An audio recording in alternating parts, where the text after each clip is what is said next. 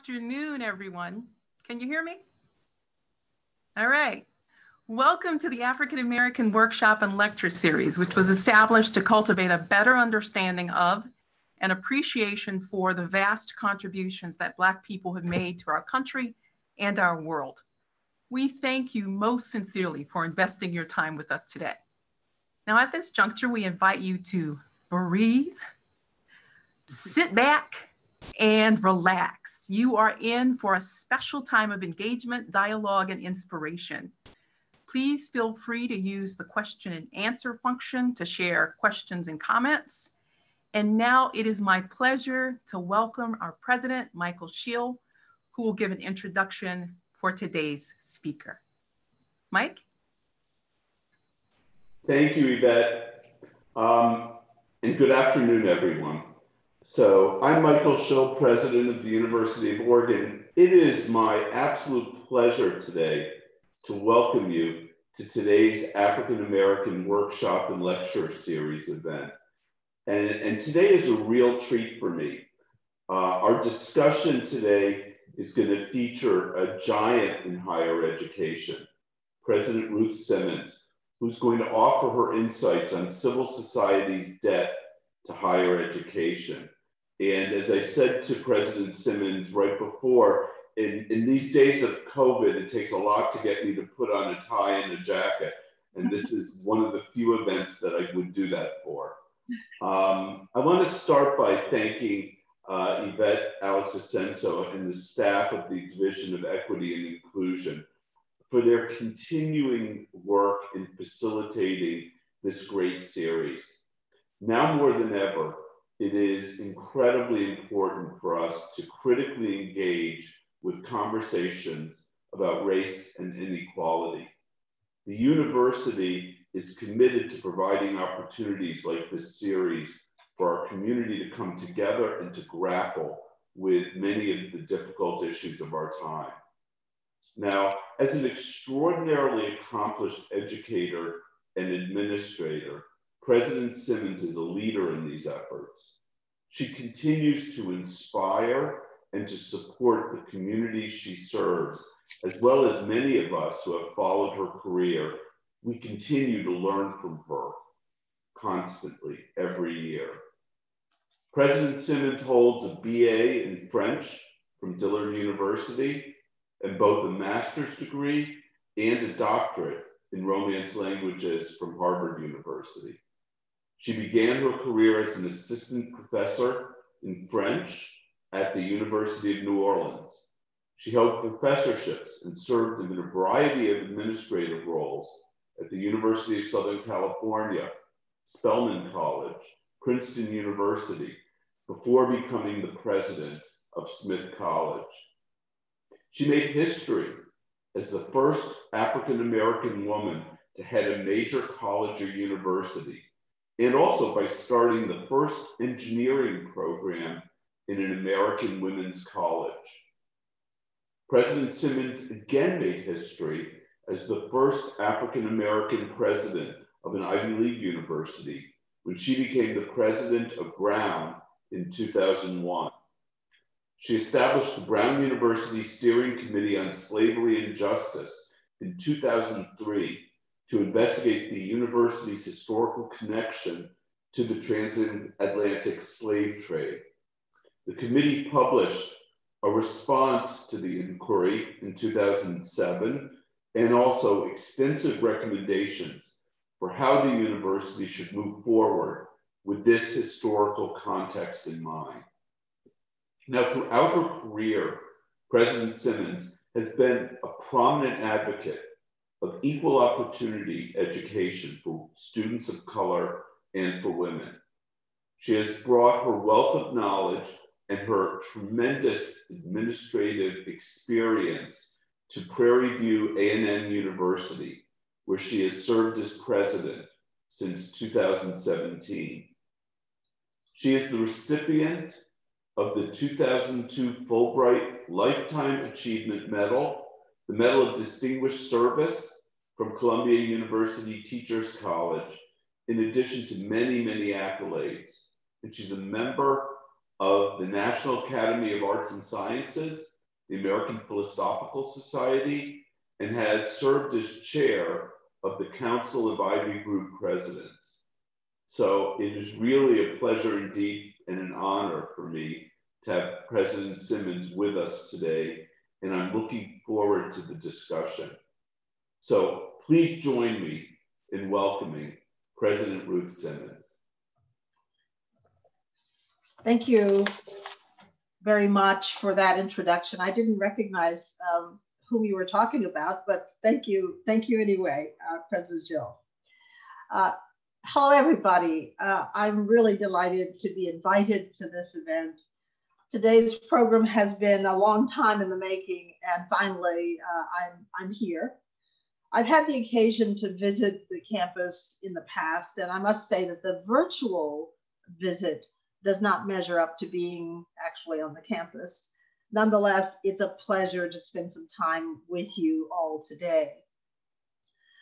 I'm going to offer just a few thoughts about higher education's debt to society, and then what I really want to do is engage in conversation with all of you. A good deal has happened in my life since my last visit to the University of Oregon.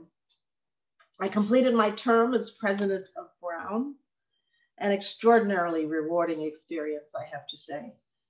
During my time there, I had the challenge of tackling the issue of the founders' involvement in the slave trade. At the time I commissioned a study of this subject, I did so out of a very simple impulse to know the truth of the university's origins, which had long been buried in an effort to burnish the university's image. Affected by the deep and punishing segregation of my own youth, I had longed from my earliest days as a student for institutions and public figures to tell the truth. Indeed, I became enamored with a career in higher education because I believed it to be a place that harbored and protected scholars who fought for the truth.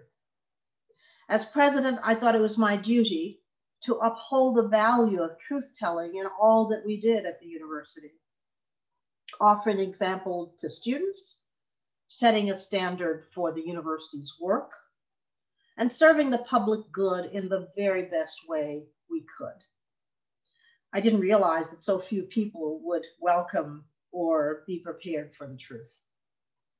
I come to you now from a very different kind of university, an HBCU.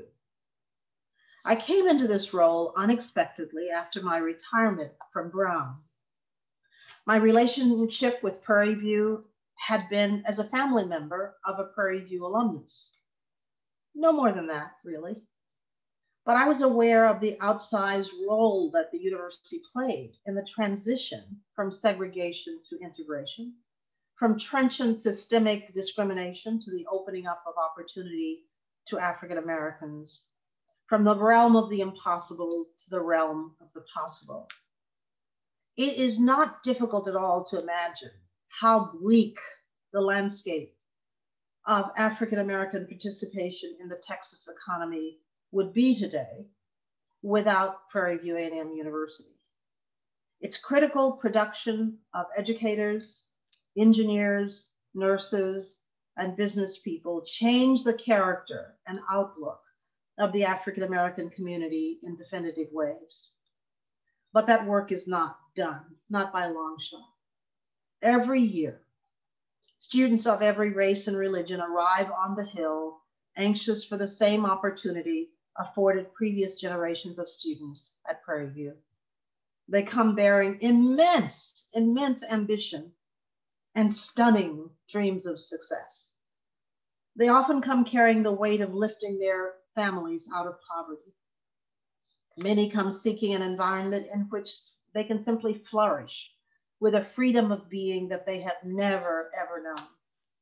They come caring about and seeking empowerment to tackle entrenched social problems. They come seeking the roadmap to a life of meaning and happiness.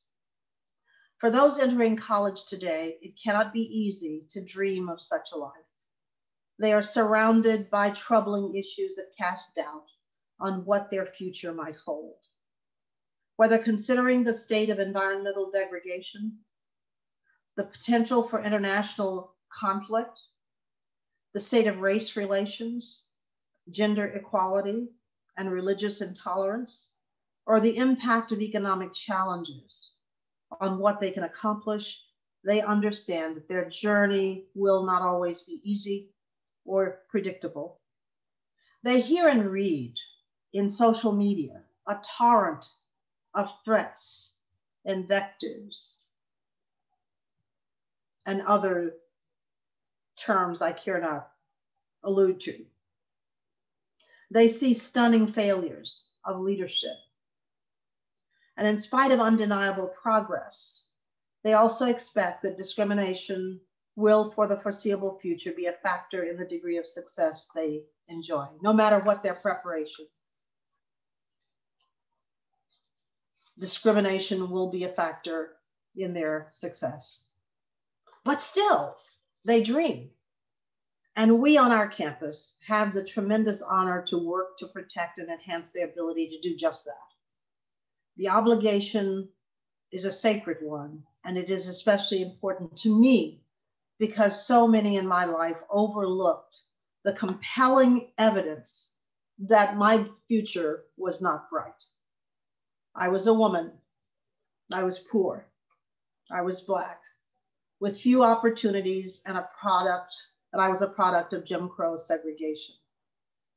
But here's the thing, educators prepared me for a world very different from the world that I lived in, very different from what I could see at the time.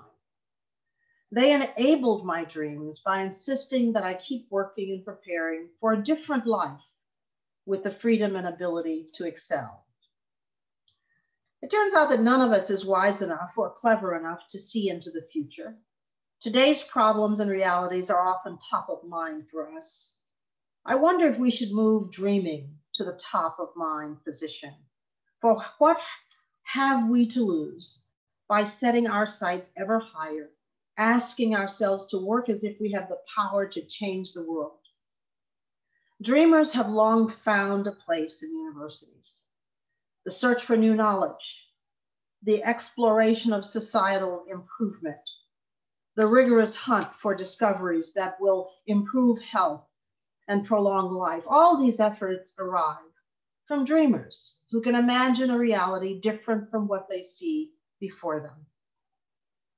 This is how universities serve society best, by holding up to the world possibilities unimagined.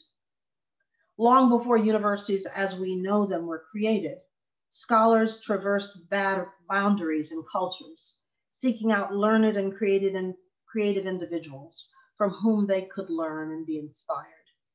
In today's world, we have adopted an impoverished version of this search for learned minds.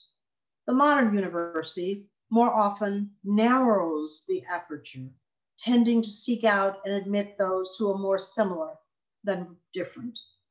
This is not simply unfortunate. It is contrary to all that the university should represent. And what is that? Openness to the breadth of knowledge and to the many ways of knowing. Universities have become enamored with elitism, eliminating the unworthy rather than embracing difference in the service of expanding their capacity to innovate and serve society. To call out this narrowness of vision is the truth-telling imperative of our time, I believe. I've spent many years focused on trying to do just that. I've served as president and provost of women's colleges, as president of an Ivy League university, as president now of an historically Black university. The artificial lines that separate universities reflect the systemic bias that troubles so many. I travel among such institutions in an effort to demonstrate how pernicious and artificial these lines actually are.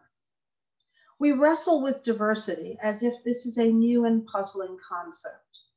the very origins of scholarship teaches that it is not. Universities, more than any sector of society, must reflect the humanity that they hope to serve. We owe society the opportunity to understand who we are as human beings.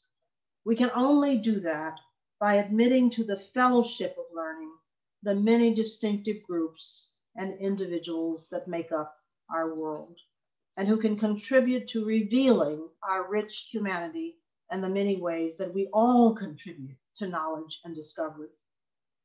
So I'm going to stop there and again say, I'm pleased to spend some time with you today, and I very much look forward to the conversation. Thank you.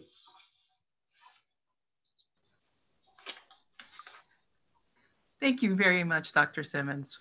Wonderful meal and filled with good ideas and thoughts that we will follow with questions and comments. So as a first step, let's begin with a trip down memory lane. Oh dear. Courtesy of a quote from Fannie Lou Hamer, who we all know is an African-American voting rights activist. Now, Fannie Lou Hamer said, "Never forget where we come from and always praise the bridges that carried us over." You talked about the importance of dreaming. Certainly there were folks in your life who helped you to think about yourself as a dreamer. Thinking about where you are today, what are the unforgettable aspects of your past and the bridges that carried you over into the places that you find yourself today? Well, first of all, I'm the youngest of 12, the last child born to a sharecropper family. And our prospects in life were admittedly very limited. I happened to encounter teachers who put in my head that I had ability that I could not myself discover. But with a certain insistence, they came to the view that I had promise and that I could actually go to college. Well, college had never been a word mentioned in our household. And so naturally, it was quite foreign to me, this idea of going to college. My mother had worked as a maid. My sisters had worked as maids. And I thought, surely that was what awaited me. But the idea of continuing to learn was intriguing. And so I have to say that my teacher at Phyllis Wheatley High School in Houston, who insisted that I go to college, had an extraordinary influence on me in changing the direction of my life. She recently died from COVID, and I had the burden of seeing her body to the gravesite. It was one of the most important things, most meaningful things to me I think I've done, because of what her efforts meant to me. Second thing I will say is that, you know, my mother was an extraordinary woman. She had an 8th grade education, but she was also a teacher. And she taught all of her children some very essential things about life. And the most essential thing was really how to treat people, how to respect others, how not to put yourself ahead of other people. And as a very simple woman with very little experience, how she had the wisdom to emphasize that to us is extraordinary. But to me, I think part of my success, if I might call it that, has to do with my enduring belief that I should treat people fairly, that I should respect everybody, and that I should not presume myself to be better than others simply because I have a PhD or because I am president of a university. Next, I had the opportunity when I was 17 years old to go to Mexico and to live with a Mexican family. I was studying Spanish. And in the segregated world that I grew up in, this experience outside of my own culture for the first time had a decisive impact on me. And as a consequence of that, I set off on a journey to learn as much as I could about the vastness of humanity, and about different cultural traditions. And in a way to discern why we are all so magnificently different and what each of us has to offer because of that. And so that shaped my path as well, because I have been since that moment and even today on the same journey to make sure that I can speak to the importance of coming to know other people who are different from us, coming to enhance our learning because we're willing to listen to difference of opinion. All of those things shaped my intellectual trajectory. They've shaped my career path. They've shaped fundamentally who I am today. We know that you attended, as an undergraduate, a historically Black college.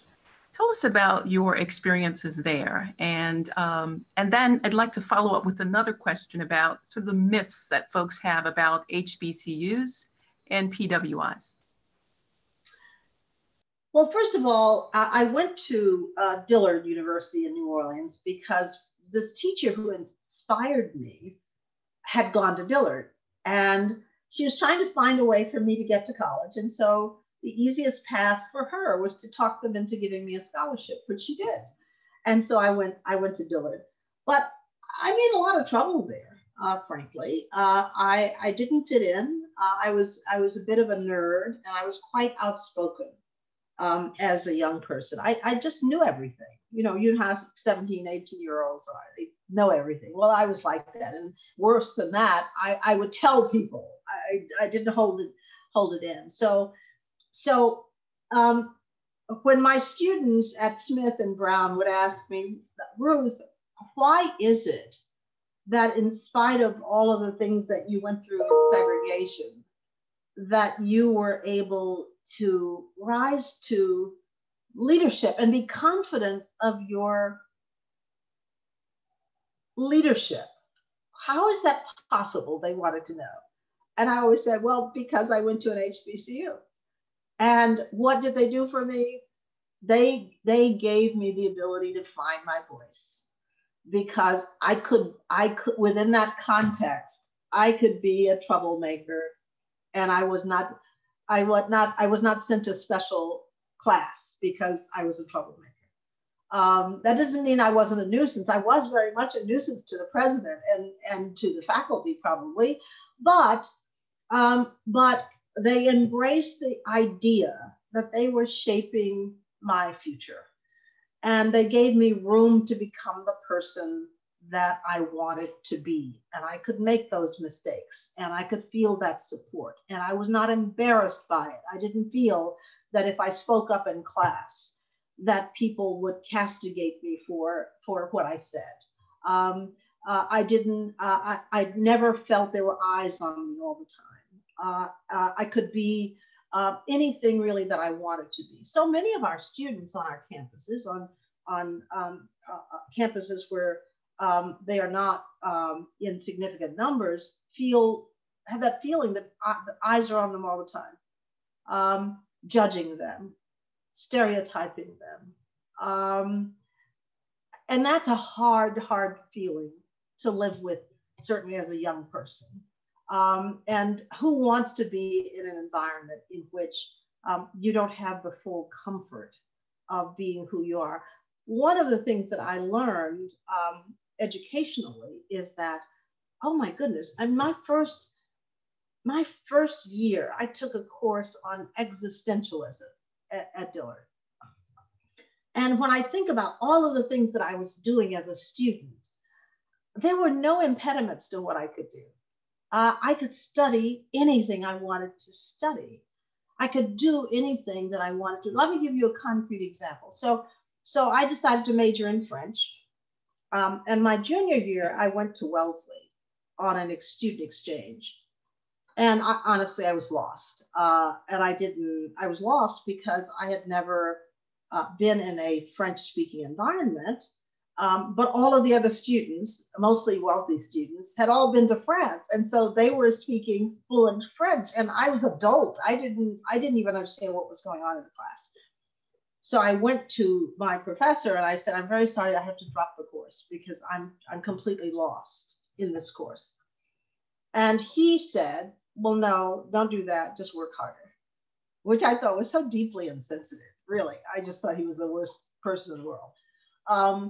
But I did. I worked harder, and I went to the laboratory, and I practiced my French, and so on. And as you know, I got a Fulbright. I got a PhD in French, and so forth.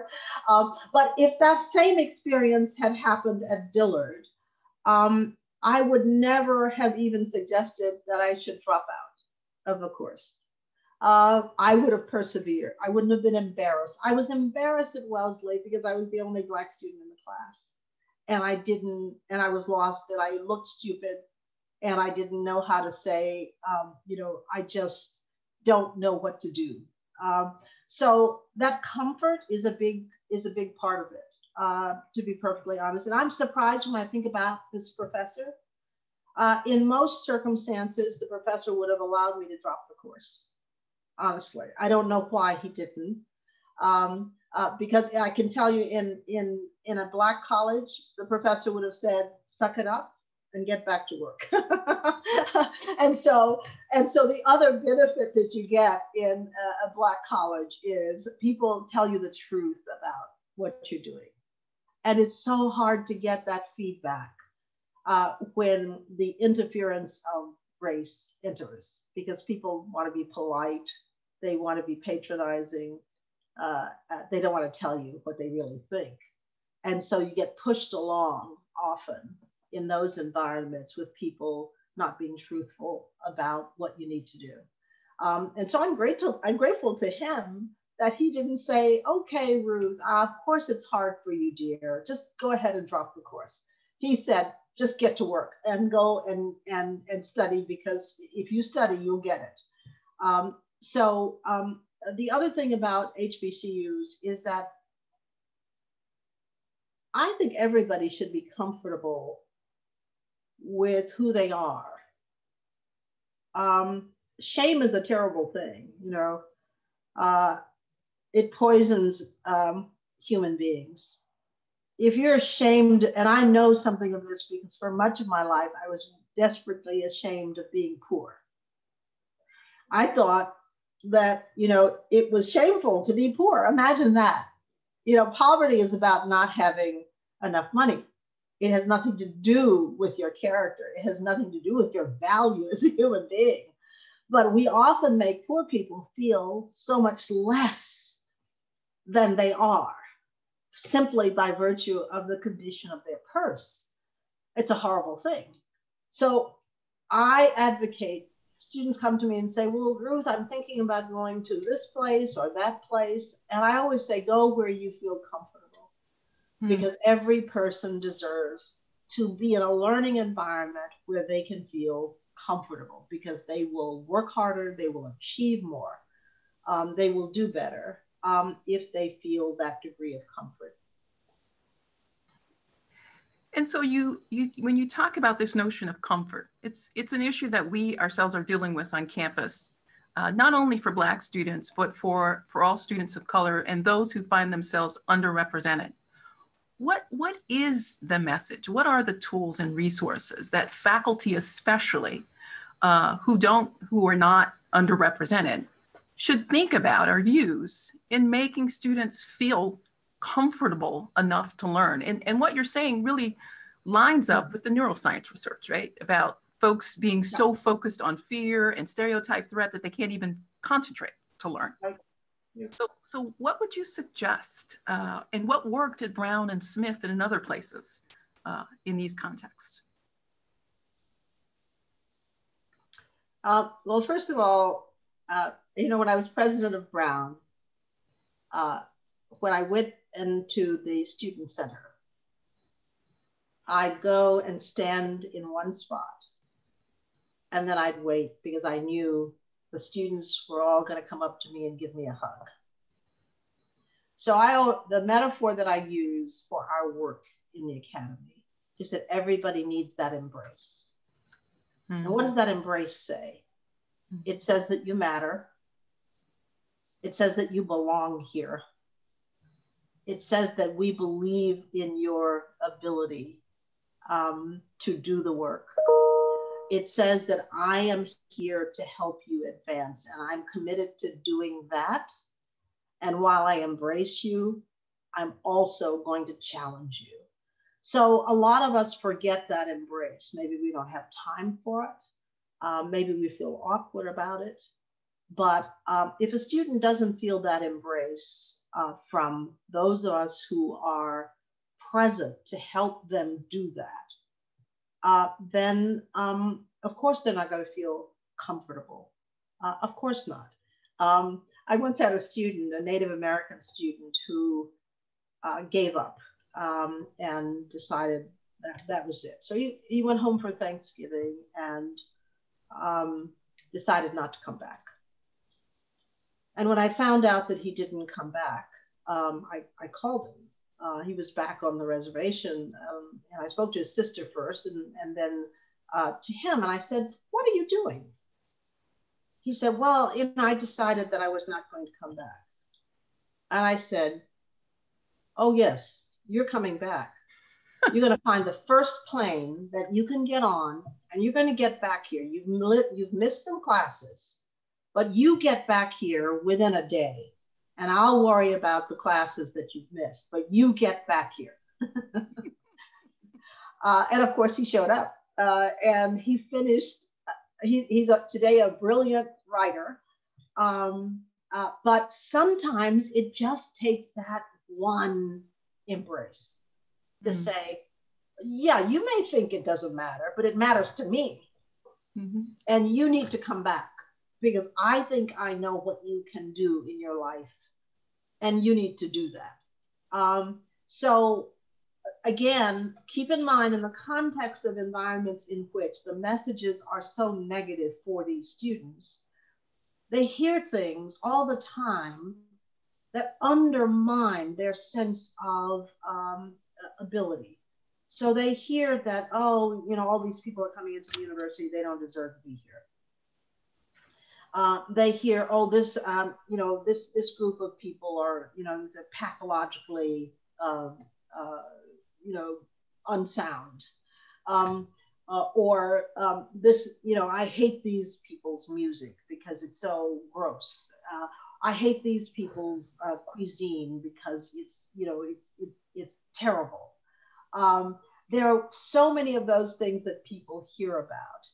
And so I liken it to walking across campus on a daily basis and just getting wounded constantly. When people don't even know that they're wounding you. And what is a normal human being supposed to do with that? Okay, that's the question you have to think about. What is a normal human being supposed to do with the fact that they feel that way? When I gave the Phi Beta Kappa lecture at Harvard, I tried to explain why my own experience at Harvard and the recognition that came to me when I was a student there, the only African-American student in my program. And I remember particular difficulties that I had with faculty. And there was a point at which I recognized, okay, this is the way it's going to be. Every single day, in every way, I will have to prove that I deserve to be here. So that's what it is. It's having to prove every day in every way that you are deserving. And that goes on for the rest of your life. So you graduate, and that's not good enough. You go into a position, and then you find you have to prove yourself there. And that's not good enough. And so that's what a lot of people experience in this environment, is that constant need to prove themselves. One of the things that is so valuable about HBCUs is that that's erased. That's utterly erased, okay? And so even if people tell you that's idiotic or this is horrible, you know, what you've written here is just no good at all, it still doesn't take away from you your humanity when people tell you that, because you understand where that's coming from. It's coming from a place of embrace. Mm-hmm. So that's the metaphor that I like to use for it. Mm-hmm. And so what I hear you saying is that the work is for faculty and staff to do in understanding how they are conceiving of and embracing, to use your metaphor, our students as valuable, as assets, as people who belong in the institution, that they don't have to prove that they should get that benefit just by matriculating in the university. Just by, as soon as you admit them, you have a contract with them. As soon as they're there, okay? Now, I used to fiddle a little bit with this because I felt so strongly, as soon as students enter, this is your compact with them. So here's what I used to say to prospective students.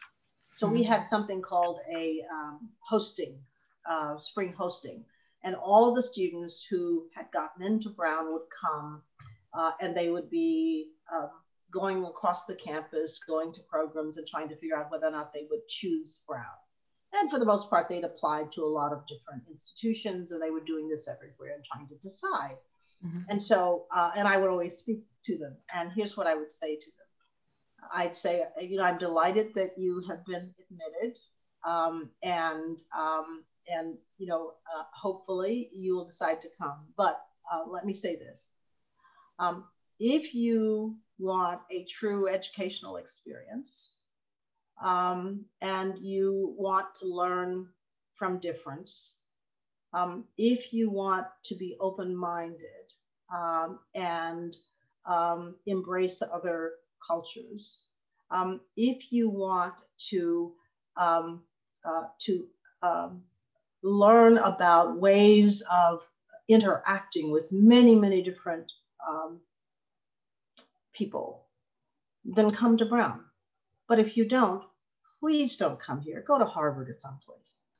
Now, they'd always laugh about that, thinking I was joking, but I actually wasn't joking. So I set the tone for, in a sense, that embrace by telling students that's what I expected of them when they came. And I tried to do that by standing on the green and hugging people and modeling that, right? And so if I'm saying to them, you must be open, you must embrace others, right? I have to be the first to do it. And so on a campus, faculty certainly represent that. Administrators certainly represent that. If we're not doing it, how should we expect students to do it with regard to other students? Modeling that behavior is very important. Thank you, Dr. Simmons. So I have lots of questions on my own, but you've piqued interest in the chat. And so we'll check out some of those comments and questions. The gist of a couple of them is this: as we think about the current divisive and tribalized state of our nation, what's your sense of how we entertain or address these issues on our campuses, especially dealing with the issue of free speech? And I think that this question is really great for someone like you, because you mentioned in your introduction the importance of telling the truth. And indeed, one of the things that I hear that folks have a name for you, not only at Prairie View but other institutions, is Ruth the Truth. Ruth, the truth. So when we think about free speech on our campuses and all of the complexities of free speech, both for those who want to claim their constitutional right to free speech and those who are impacted by free speech, what's the role, what do you think about that sort of debate? And then what's the role of the university in helping the student to feel embraced, all students to feel embraced, from the most privileged to the least privileged in that kind of context? Well, this whole you know, free speech dichotomy that apparently people love to set up is one that's very disturbing to me, because one of the great things that we're able to do in a university is we all have our voices. Some of those voices are going to be ugly.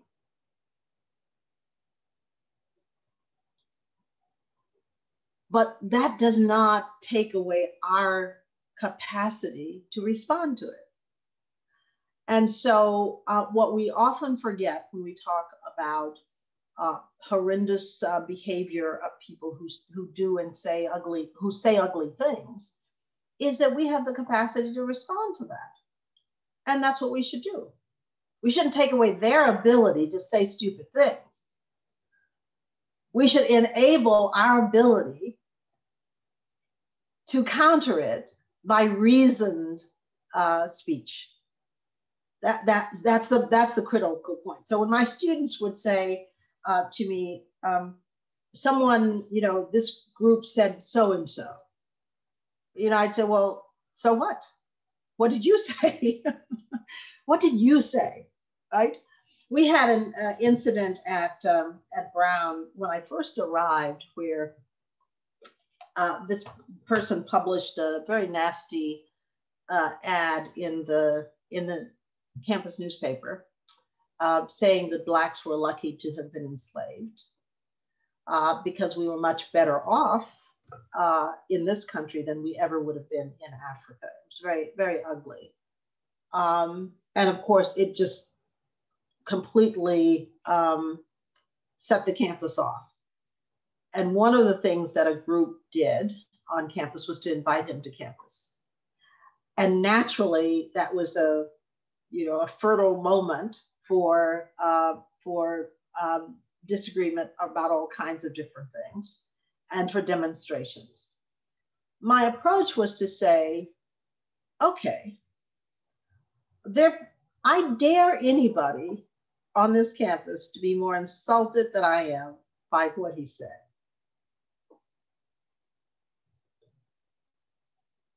But I'm going to go and listen to him because I am confident that I can answer whatever he says.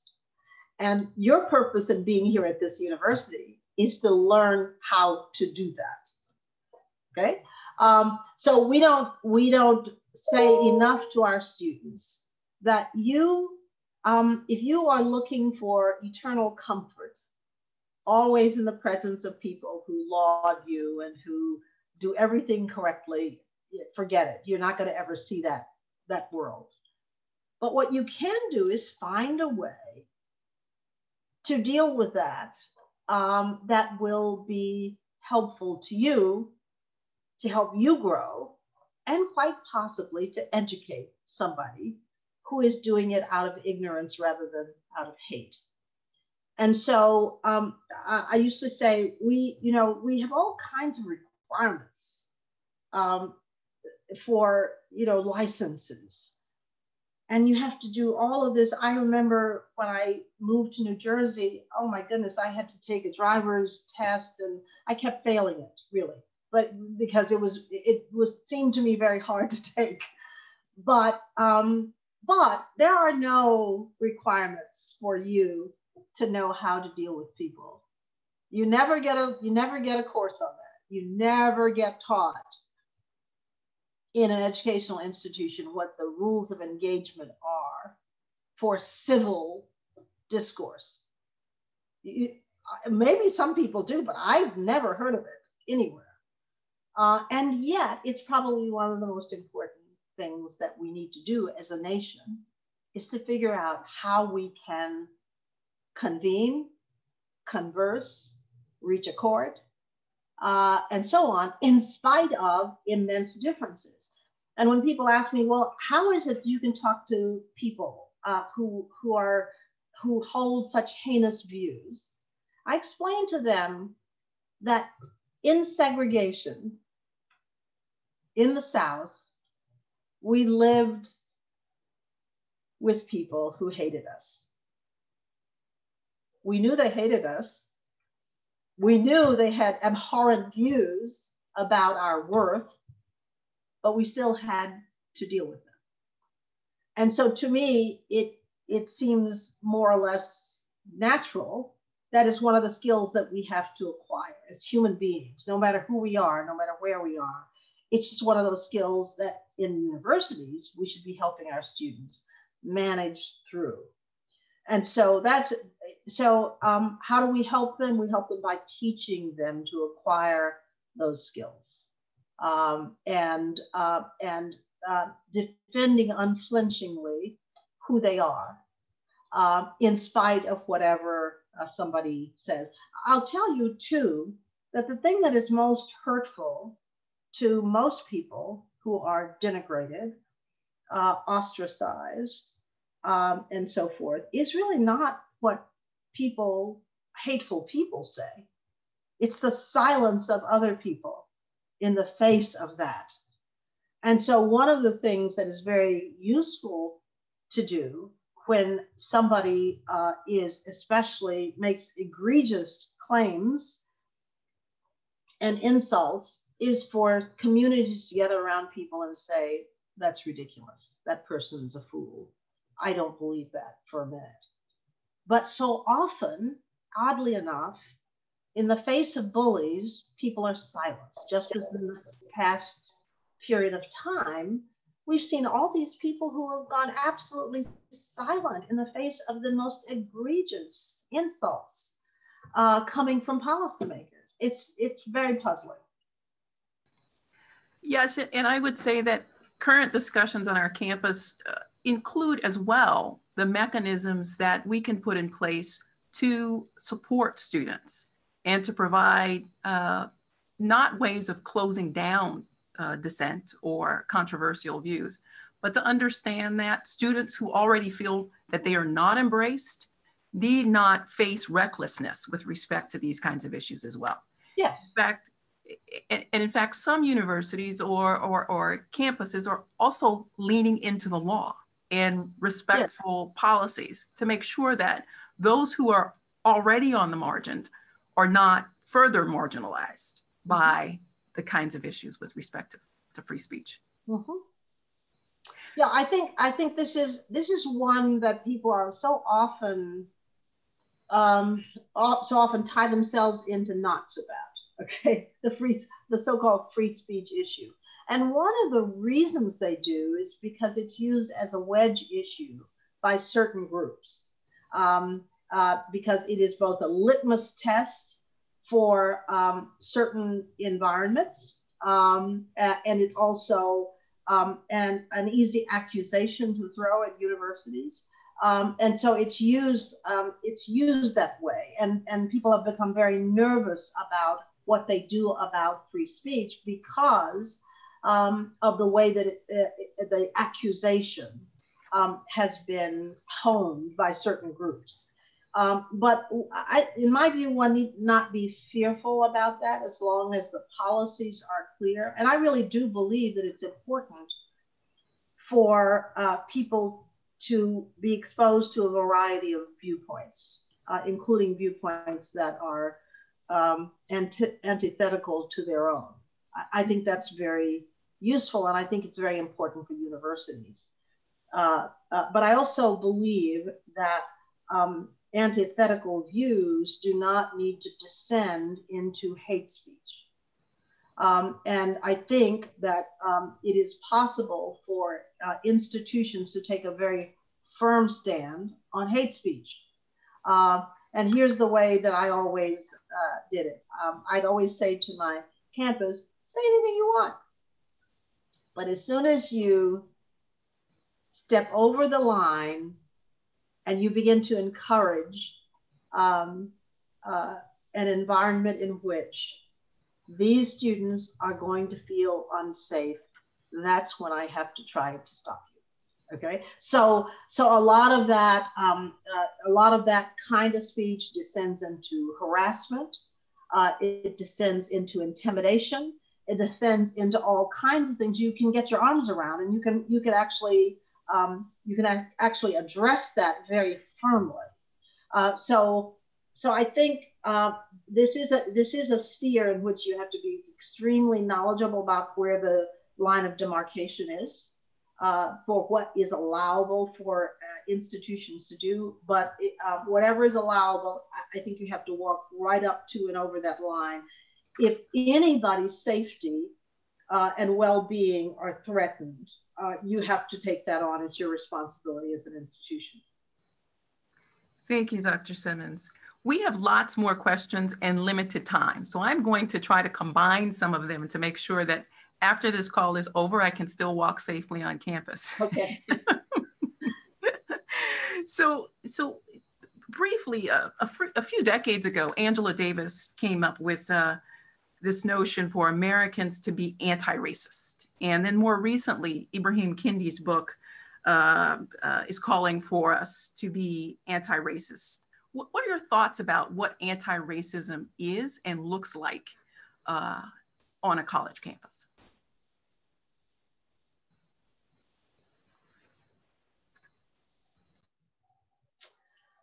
I'm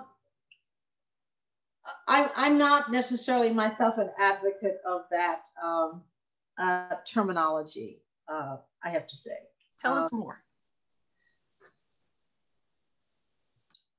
Race is a factor. It's part of our identity. And I don't like the idea that I cannot, for example, affirm who I am. So I don't want to be, it goes back to this whole view of will we ever get to the point where we're post-racial? I don't think so. Okay. Will we ever get to the point where we don't see race? Never. Could we get to the point where we understand the humanity of every group of people, and we accept that excelling is not particular to any one supreme group? Could we get there? Maybe. So I think, in my view, what I certainly hope we can do in universities is get to the point where we can talk candidly about race, about racial history, about social constructs that get in the way of our seeing who people actually are. All of that ought to be a part of the way we lay out what we're able to offer our students. But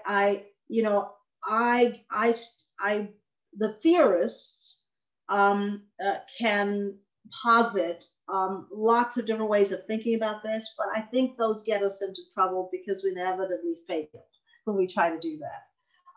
My mother was the wisest of all of this, in my view, and I'm still working on that. And that is, could one come to believe in the basic humanity of everybody?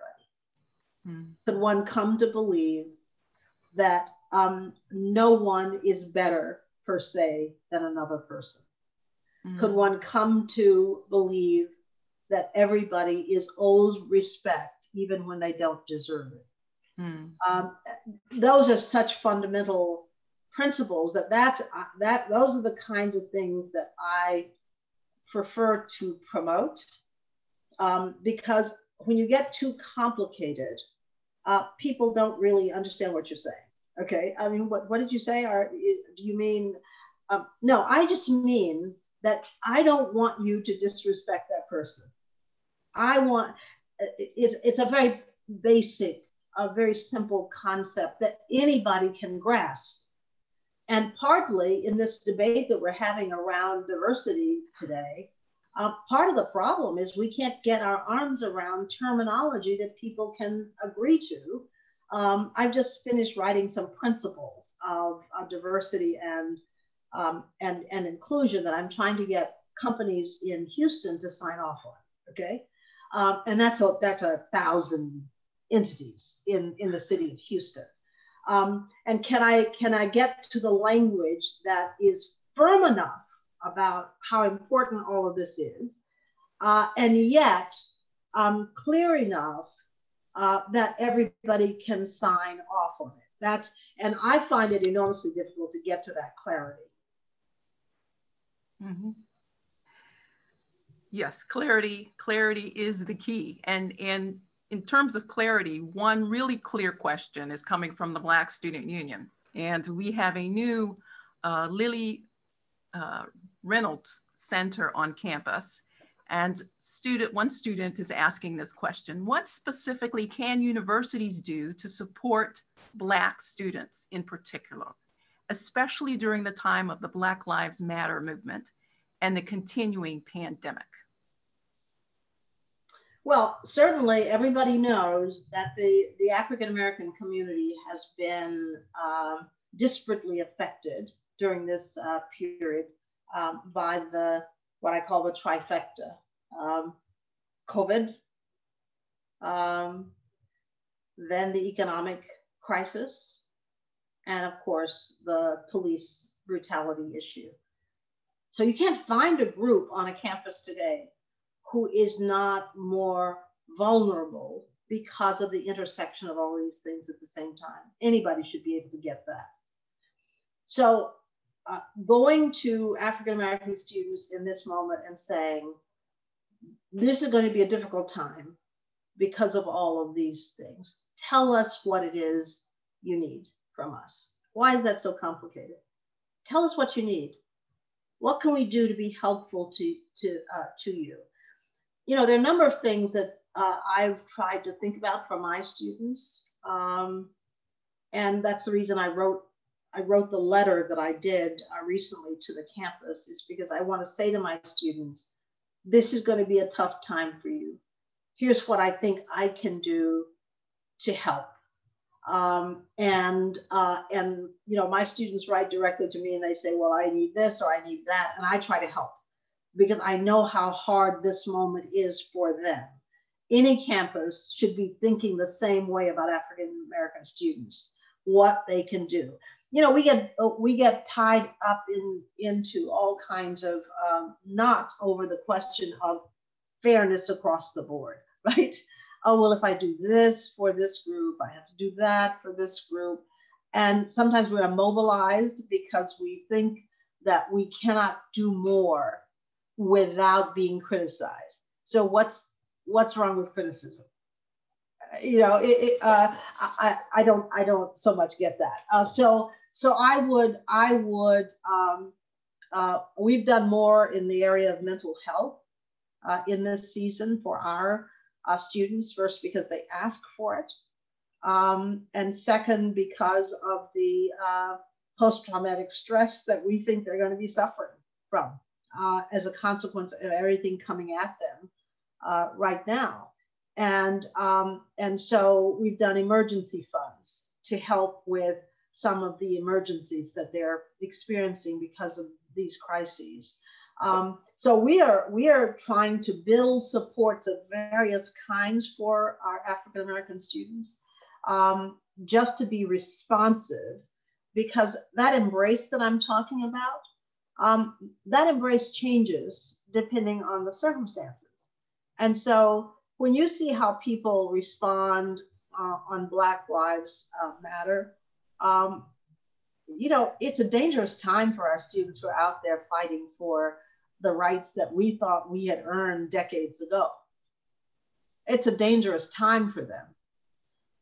And what are we doing to protect them in a dangerous time? That's another issue. And one of the ways we can protect them is by helping to carry a message of involvement and the importance of social movements and the importance of activism among students, instead to counter what some public officials are doing, which is putting a target on their backs by excoriating them for fighting for their rights. And so, again, a counterpoint to what they're experiencing in society is for us, again, to put our arms around them and to say, how can we help you with your, with your messaging? How can we help you with your involvement in activism, and so forth? It's an important thing for us to do. Thank you. And moving now to Black faculty, which a group that's also important in terms of retention for Black students.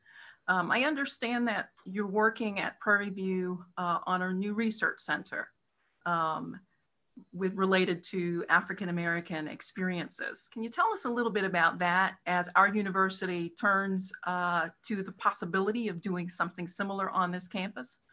What are you learning as important in doing that, organizing and facilitating of such a center?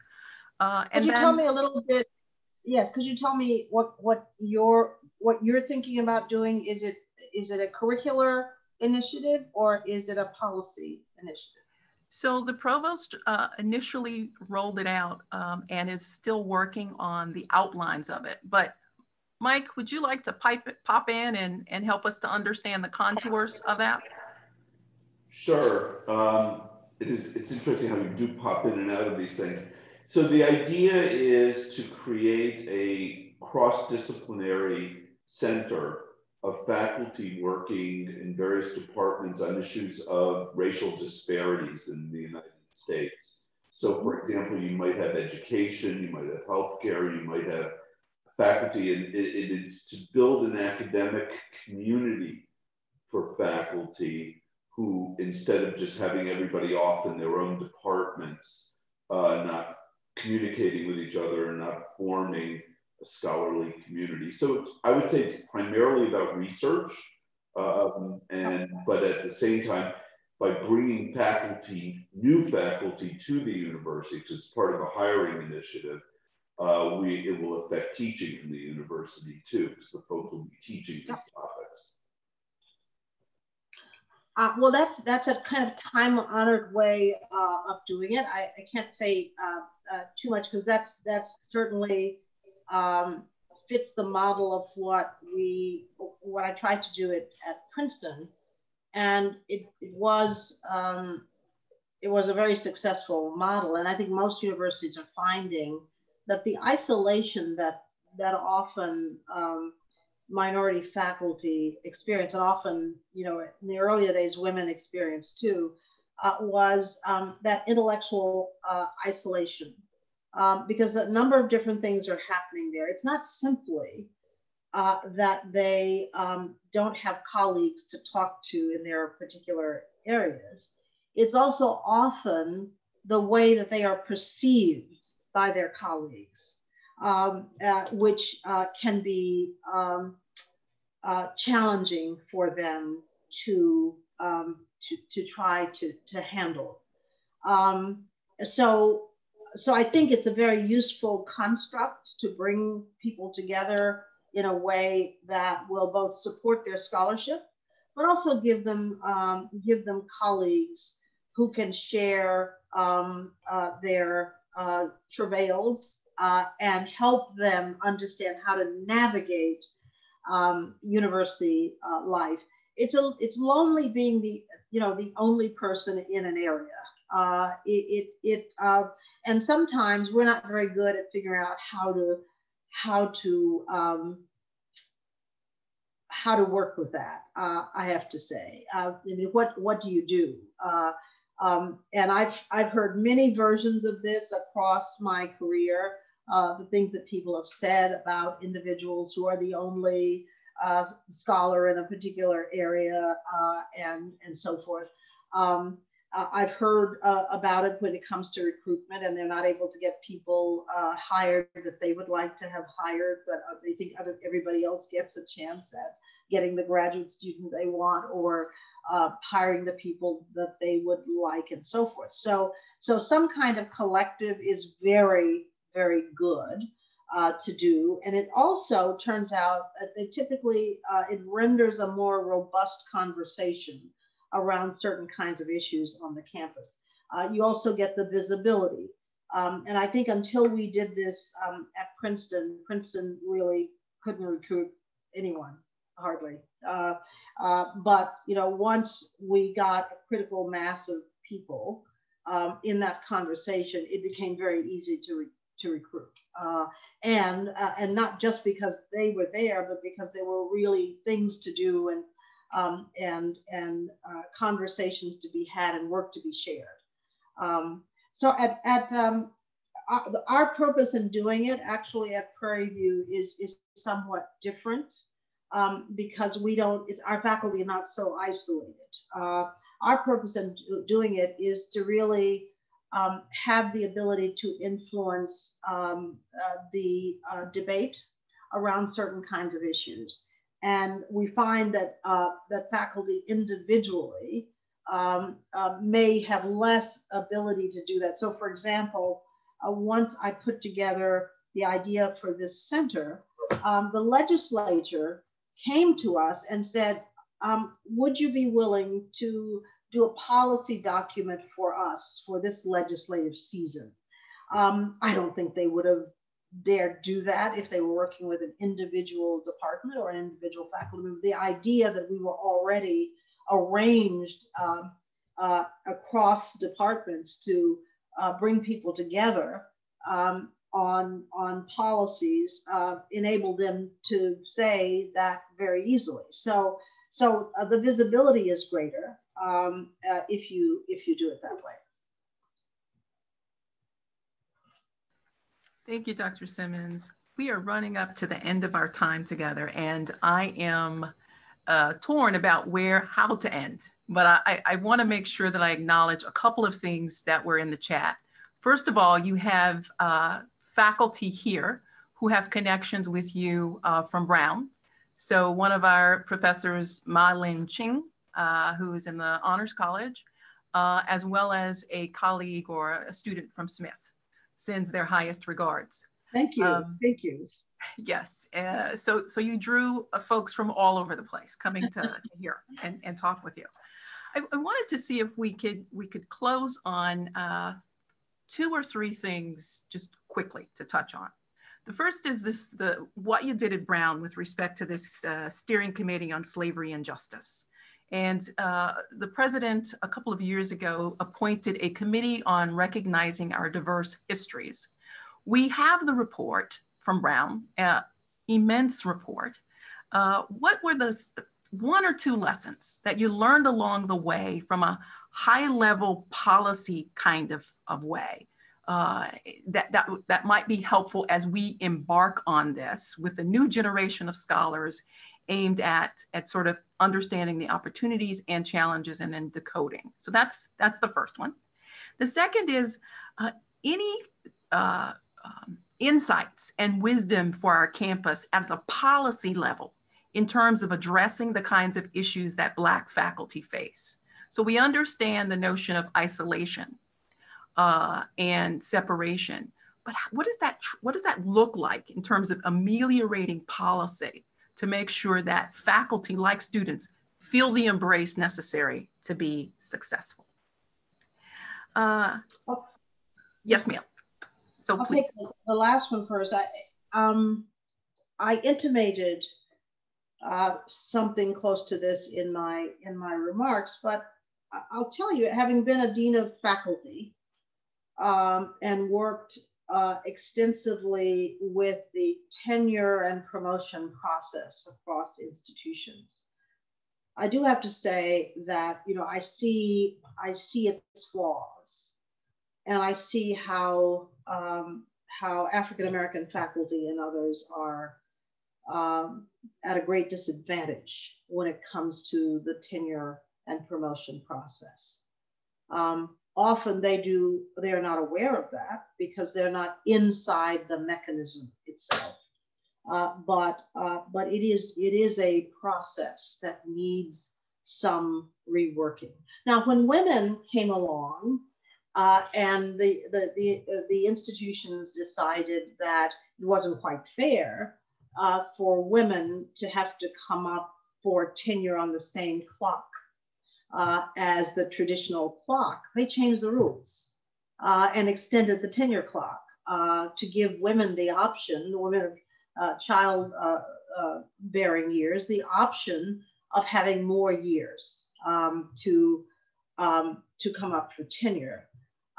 I think the inherent biases in the way that we often see work that faculty do still plagues the fate of African Americans in the academy. I talk to them all over the country all the time, and in some cases I've kind of inserted myself in particular tenure cases at different institutions, and there's some pretty famous cases of ways in which African American work has not been treated appropriately. The one I give all the time is the difficulty getting Toni Morrison appointed at Princeton because the English department wouldn't give her an appointment, although they taught her work. They didn't think she was good enough to be a faculty member in English. And of course, but there are lots of examples of people who've had great success, African-American scholars who've had great success, but who have not been able to make it through that process. So the first thing I would say is that you have to look very hard at your systems and at the way that people are behaving department by department in terms of looking at work. The work is what matters, okay? Not whether or not somebody is a fit, a good fit, not whether or not they go to the same events or whether they have the same taste. Because all of that I've seen in tenure cases where departments have said, well, this person doesn't really fit in well. And what does that have to do with anything? So you want to scrub all of that to make sure that, and you want to also make sure the departments know that you are watching that, because I had a case of a faculty member where the department, who was quite distinguished, by the way, department had decided that he would not be tenured. And the reason was that he wasn't a good fit for the department. Well, he wasn't very likable and he was, churlish and all of that. But they had decided on that basis they were going to deny him tenure. And I intercepted that and said, if you want to make a decision based on somebody's qualifications, I'm not going to interfere. But if you dare come forward with a negative decision based on the fact that you don't like somebody, then you're going to have to really go back to the drawing board. So taking a stand on fair practices, especially ones that recognize that there is implicit bias in so many of the decisions that we make in universities. I think that's probably the most important thing for faculty. The second thing was, tell me again, that first one was Committee on Representing Our Diverse Histories. So based on the work that you did at Brown, your advice for us. What did I learn? What did we learn? Yes.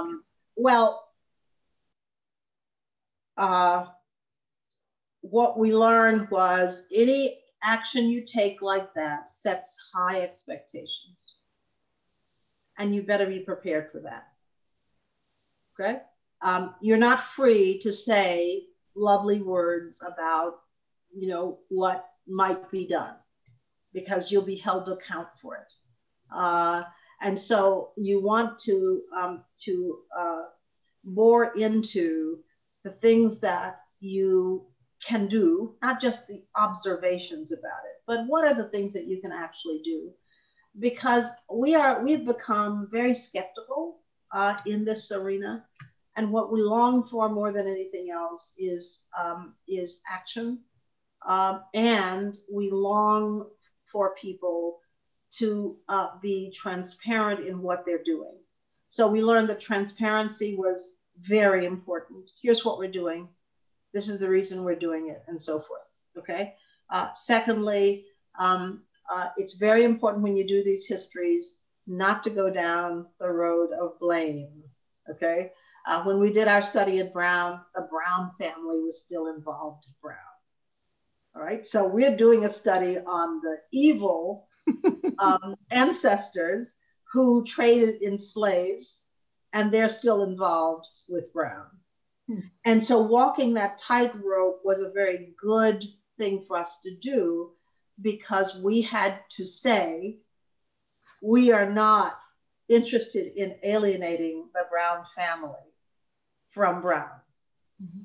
And that gave us a way really of staying away from those areas where people tend to slide into, which is this horrible thing happened and that horrible thing happened, and and so forth. Who needs that? The question for us today is, what are we going to do now? We should tell the truth about our past, for sure. We should stop lying in all regards. We should be transparent, because when the public starts to distrust universities, what are we left with? Okay, so we're in an ambiguous situation already with regard to that public trust. What we owe to our public is to be open, to be transparent, to be unflinching in arguing for what we believe is right, but still we've got to be very sure that we are saying what we mean and meaning what we say. Again, going back to this thread of truth that runs through our discussion today. And so we will end on one question. You inspire so many people to do things that they did not think they could do before. What brings you inspiration?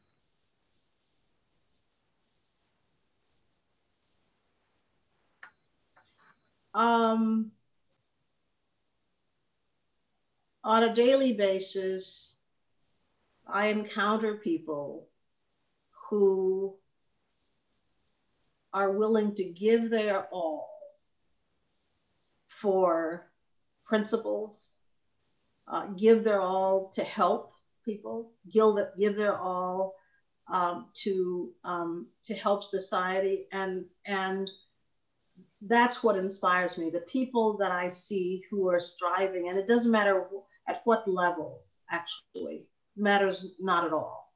My mother, as I said, was a maid, and one of the things that I used to watch her do ironing, and the way that she would iron, just very meticulously. And at the time, I thought, what drudgery! How can my mother tolerate doing that for so little reward? Mm-hmm. How is that possible? But of course, in that act, I eventually came to understand the ennobling impact of the things that we do as human beings that elevate us, okay? And what elevates us is not that we get a fancy position. Mm-hmm. What elevates us is not that we make a lot of money or we drive a fancy car. What elevates us is when we realize that we've done something to help somebody else that otherwise would not have had that help. So that's what keeps me going, really, is knowing that there are people like that every day you see them. My brother was one of the first people to get COVID here, and he died. And I'm so sorry. he was remarkable because he was in the first kind of generation of my family, and he had no advantages at all when he was growing up. But you know what he did? He went off at a very young age. He left home to join the army, so that he could send his paycheck back to my parents. Wow. To help support us. Amazing. I mean, what measures up to that? Not much. And so, so my admiration for him was immeasurable, frankly. And for people like him who think first about what they can do to help the world and last about what they can do to help themselves. Mm-hmm.